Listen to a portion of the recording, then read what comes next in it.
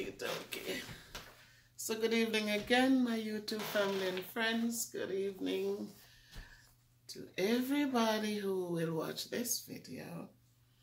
And tonight, it's at night? Okay, it's evening. So it's evening time. It's Monday, it's December 6th. It's raining in our neck of the woods. We've been having rain since last night.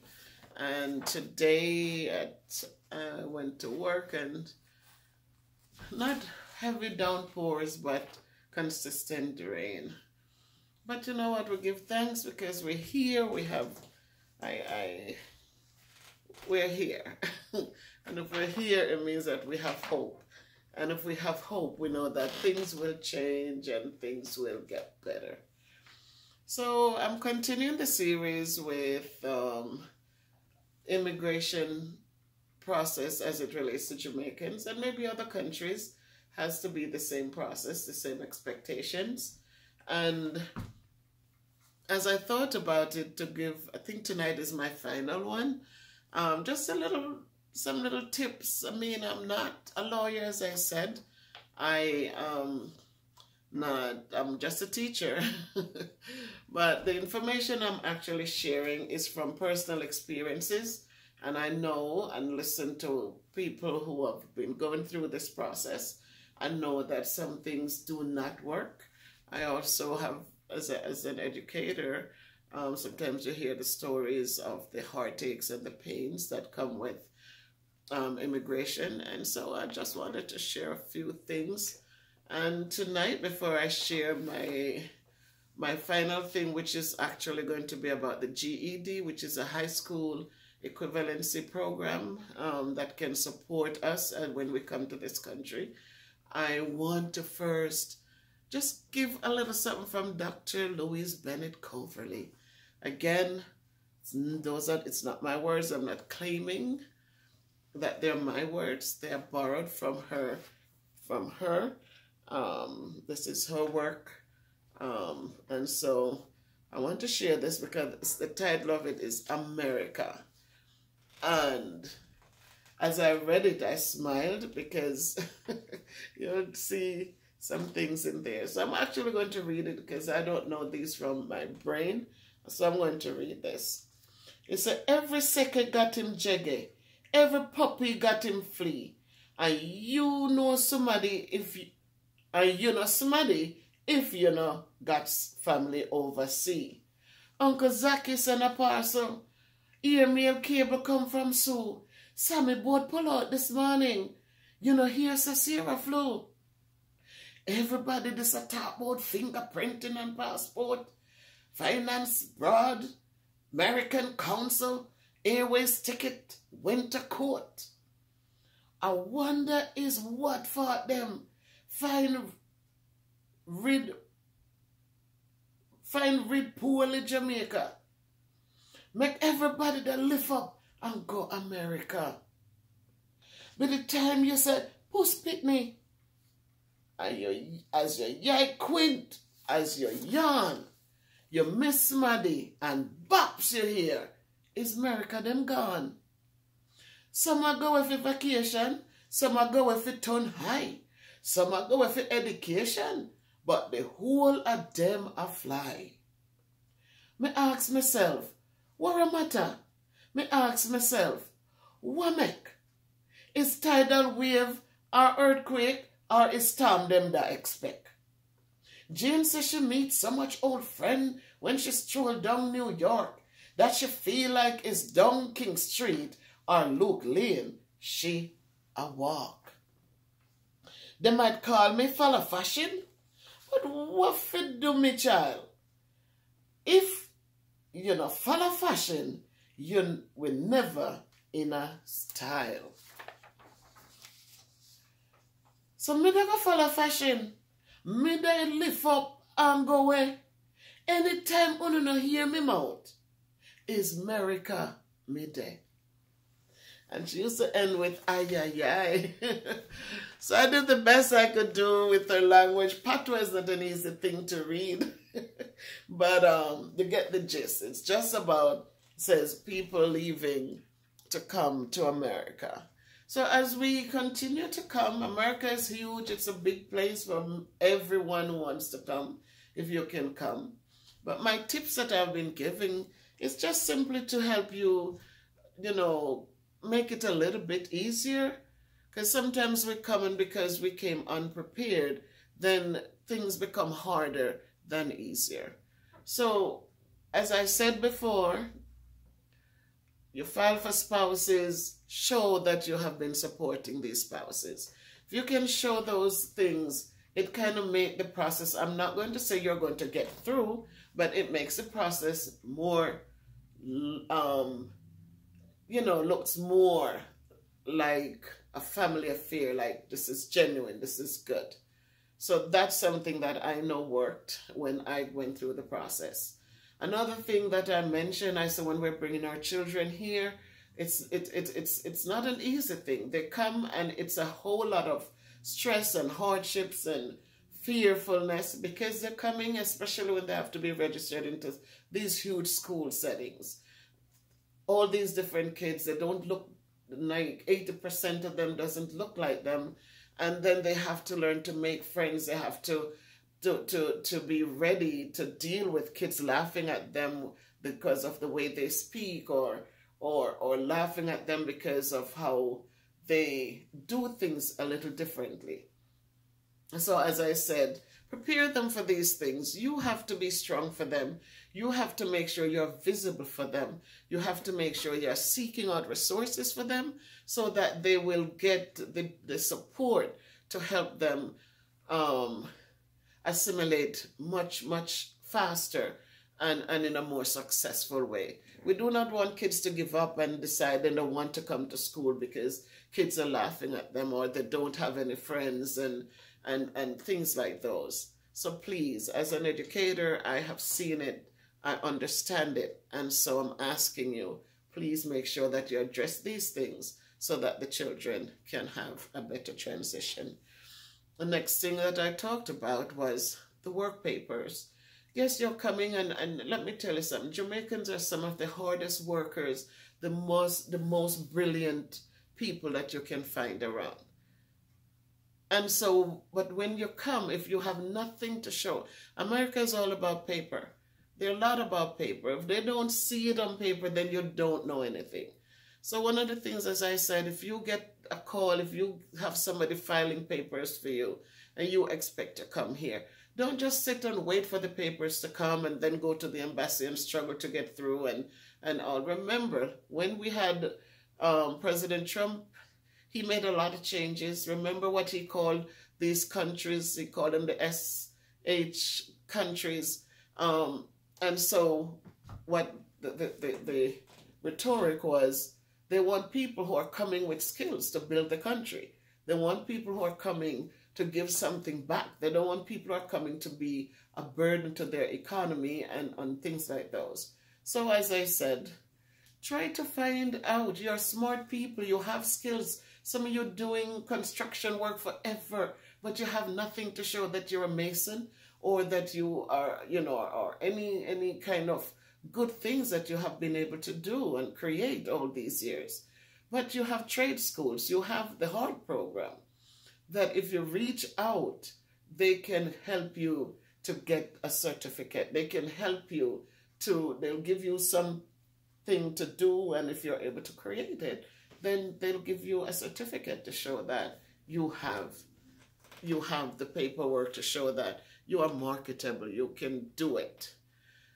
So tonight I decided to not only give you a little Louise Bennett to climax this little series, I think, if something else comes up or somebody asks about another topic, I will research it and come back at you with another part to it. But tonight I wanted to just talk about once you get here, and even if you come with a piece of paper that's saying that you're qualified for something, don't forget that. If you have a high school diploma in Jamaica, don't leave the paperwork in Jamaica. Bring it with you. If you finish high school in Jamaica, bring that high school paper. Years ago when I came here, they didn't even acknowledge education out of Jamaica. But now you see that we have colleges and universities that are connected with the American education system, and also they're accepting high school diplomas from Jamaica. They are accepting, you know, any certificates that you have that shows that you have some work experience. So bring them with you.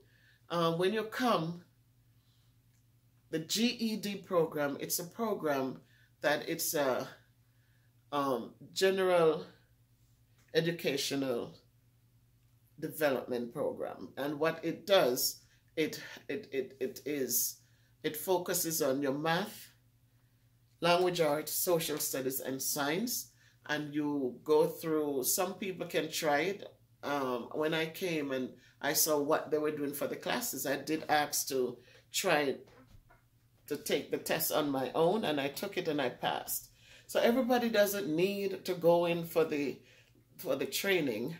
If you think you are capable to manage it, then go get the information you need to go and try taking the test. If you don't pass it, ask around. Get into your churches, ask for support, find out where these trainings are, where the people are doing the classes, so you can get the support you need, so you can go ahead and take the test and pass it. That certificate is acceptable in universities, and for jobs, they'll ask you for your resume if you have high school or high school diploma. And high school diploma or GED, I'm sorry, high school diploma or GED. So it's accepted wherever for jobs or to get into colleges. So you want to come and do your nurse's aid, you want to come and go start at community college. Some of you come and you're qualified or you have the ability to start at a 4-year college. Go for it. Don't ever come and just settle for just the bottom. Go for it. A lot of us come here and we become so shy and so afraid to represent ourselves and to put ourselves out there to show that we have what it takes to compete with the best of us. And so we sit there and we struggle.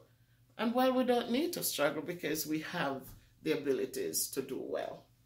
So I am just sharing again tonight that the GED program is there, depending on the area you live in.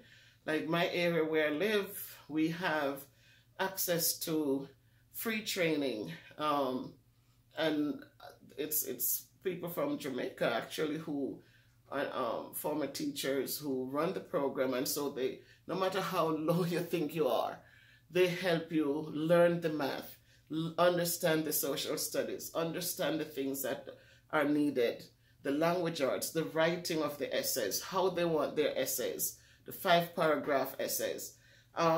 People are there who are patient and willing to support you to get further with your life. So remember, if you settle for less, you'll make less. If you come and you decide that, you know, I want to build, I want to live in a decent way. A lot of you come here from Jamaica, from beautiful homes, beautiful things, and then you come here and you end up just wishing that you didn't even leave your country. But only because you're not getting the financial part of it that you'll come here. But it doesn't mean you need to come here and live substandard. You can come here and start at the bottom, but you can start building. And so get your GED because it's necessary to start the wheel rolling for the college credits, for the other professions that you might need, or training schools or whatever it is, to push you forward. Your young children are coming to get into public schools, but also think of the charter schools, which are smaller settings. When you take your kids to register and you go to the district office, ask about the magnet schools. Because these are schools in a smaller setting where kids might be mean and be, you know, picking on kids or displaying negative, but it's not so prevalent as it is in the big public schools. So look at those options. You know, some people come and they didn't know that there were other options for schools for their children. And so they settle for the public school where kids can be a little harsh. So find out about your charter schools, smaller school settings, monies from corporations, but your kids are getting educated. The magnet schools are also, they're funded by the state, by the city, but it's a different setting. It's a different setting. Sometimes smaller class sizes. Sometimes the resources are used in such a better way. So look for those opportunities for your young kids. The older kids, please encourage them to come, and again, GED if they're coming here and they're too old for high school. Some kids come and they don't want to go in to finish the last 2 years or to repeat a grade because they are too old. But introduce them to GED. Don't let them start walking the streets or get caught up in street things, because it's only going to bring heartache and pain. Because believe me, this place, it can build you, but it can tear you down. So America is good. It has its resources. It has so much to offer. But you have to come with the mindset, and you have to come with the know-how as to how you're going to find the resources. Be diligent.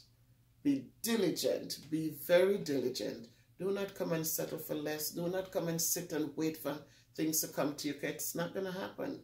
And you will lose too much while you're waiting.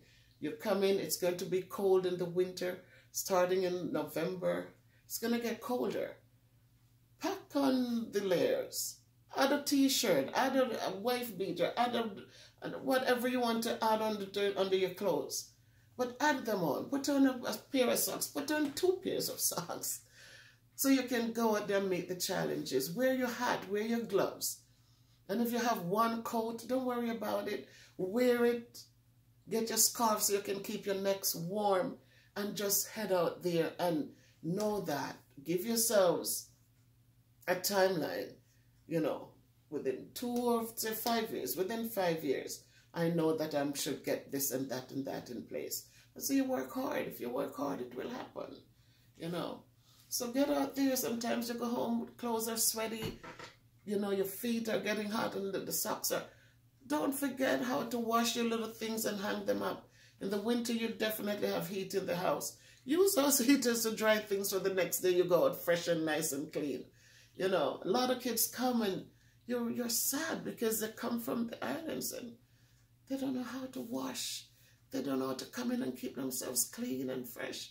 They act as if, oh my God, I've never seen this. But our kids know how to wash the little things.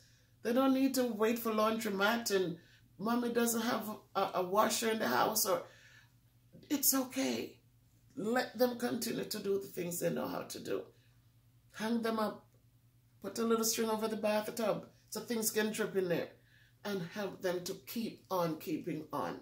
Don't let them fall in the cracks. Don't let them get caught up with tablets in their eyes, burning out their eye holes.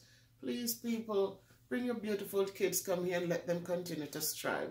Don't let them come here and become different. Let them come and continue to work hard and to build, because they are our future.